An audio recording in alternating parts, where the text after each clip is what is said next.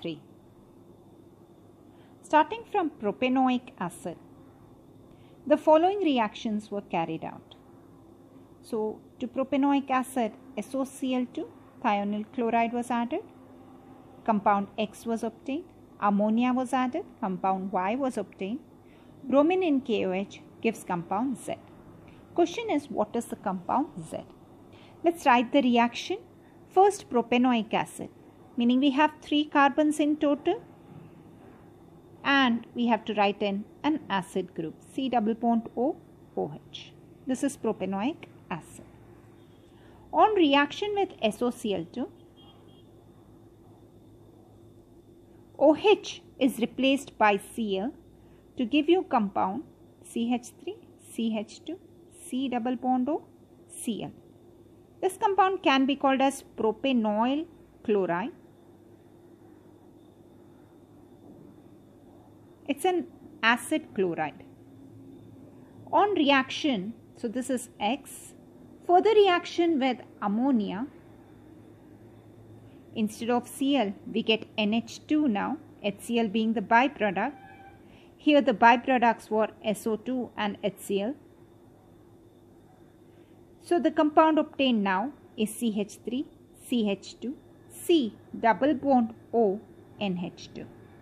This compound is an amide. Its name is propanamide.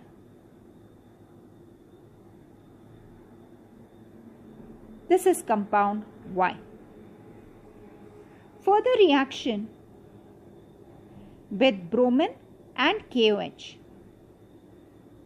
This reagent suggests to us that it is Hofmann-bromamide degradation reaction.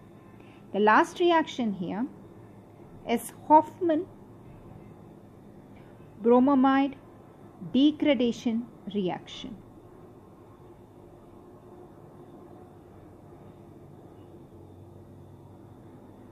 Wherein we start with an amide, but we get an amine with 1 carbon less.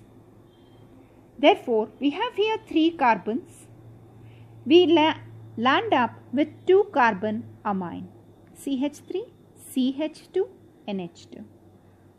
This compound can be called as ethylamine or ethanamine. So this is our final product. Once again in the reaction, we are starting with propanoic acid. On reaction with SOCl2, SO2 and HCl is lost. This group is lost.